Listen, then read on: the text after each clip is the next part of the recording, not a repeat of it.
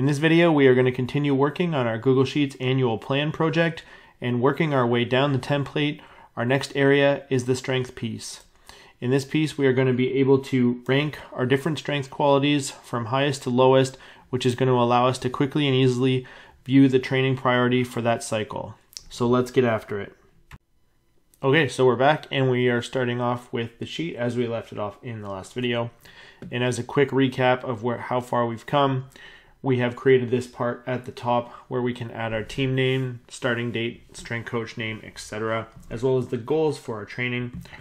All of these dates here are dynamic based on the date that we choose from our menu, and all of the dates will change accordingly. As well, we have this section here where we can start to plan out our macro, meso, and micro cycles, as well as an option to, from a drop-down list, select home and away games.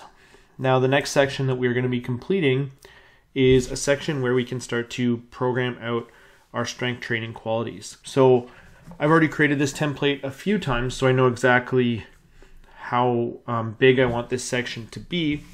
And to start, all we're going to do is take this next row, and I'm going to just right-click resize this down to 10, because as I've mentioned in the other videos, I just like to add a row that is size 10 in between my sections, and I just think that that keeps everything organized. Now from there, what I want to do is I'm just going to create a big box, but I'm going to take 7 rows. So 1, 2, 3, 4, 5, 6, 7. I'll take these 7 rows and I'm just going to create a giant box around those. So I'm going to use the border tool and then create my box there. And then the same way that we've done before, I'm just going to merge and center these different sections. Drag the last couple down. Let's change my formatting a little bit. And then just as we have up here, I'm going to put this section in its own box. And then I know that I'm going to need the top in its own box as well. So that is going to be the outline of my section. Now, when I'm doing my annual plans, I like to have a section where I can outline what my primary and my secondary focus are going to be. So I'm going to put that right here, and I'm just going to type in primary focus and secondary focus. And I'm going to use these cells in here. What I'll do is I'm just going to border these with, I like the dotted lines in here.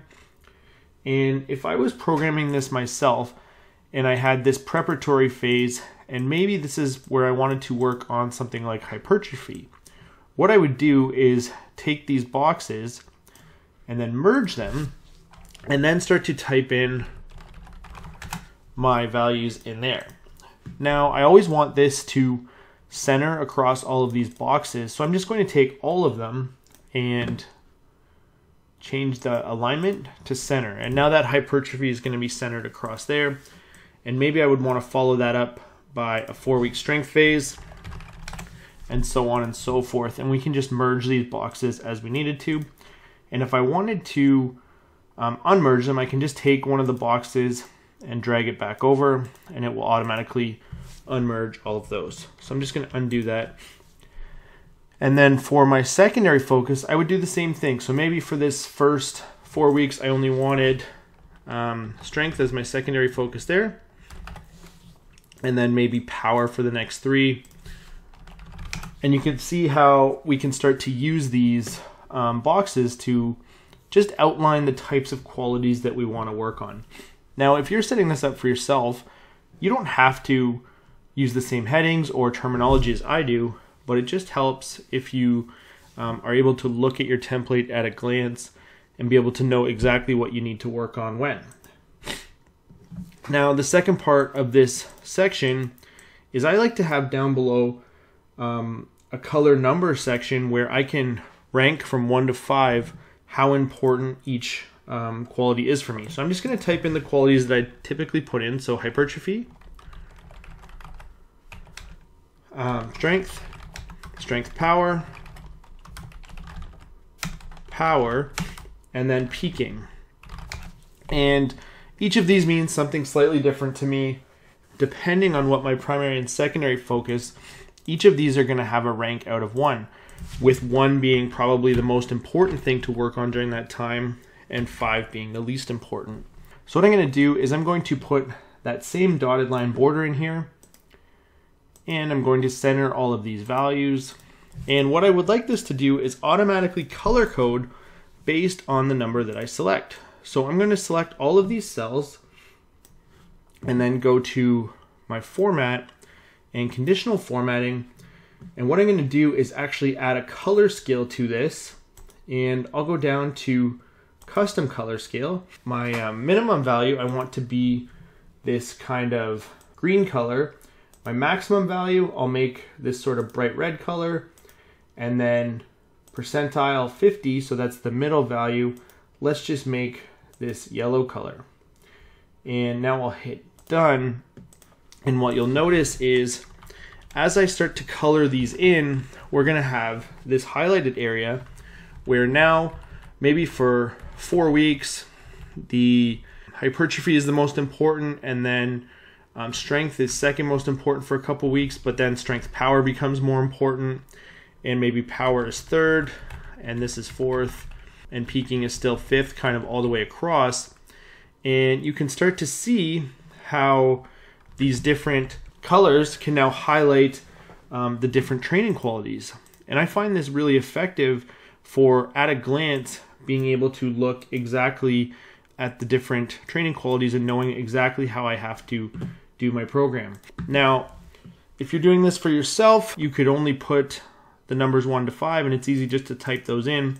But if we wanted to, I'm going to just show you how you could make this a drop down. So we could do something like data validation, and then we can choose a list of items, and I could be 1, 2, 3, 4, 5. And if I hit save, you can see that now these become a drop down, and I can start to select any of those values, and it will just allow me to label them the way that I would. Now the only thing with this is in Google Sheets, obviously the drop down menu sits in the cell, so we got around that before by taking our numbers and turning them horizontally. But if it doesn't bother you too much and you just want to look at the colors, you could easily just leave it like this. And if we were to print it, they would all look kind of the same. So that is the next section of our annual planner template. And as we push forward, we have a few more sections left to go, including some graphics and graphs at the end that will really allow you to see at a glance how your team plan is progressing. So I hope this video helps you out, and if it does, please like and subscribe to the channel and hit that bell notification so that you can keep up with everything that I'm trying to put out to help coaches. And I will see you in the next video. Thank you for watching.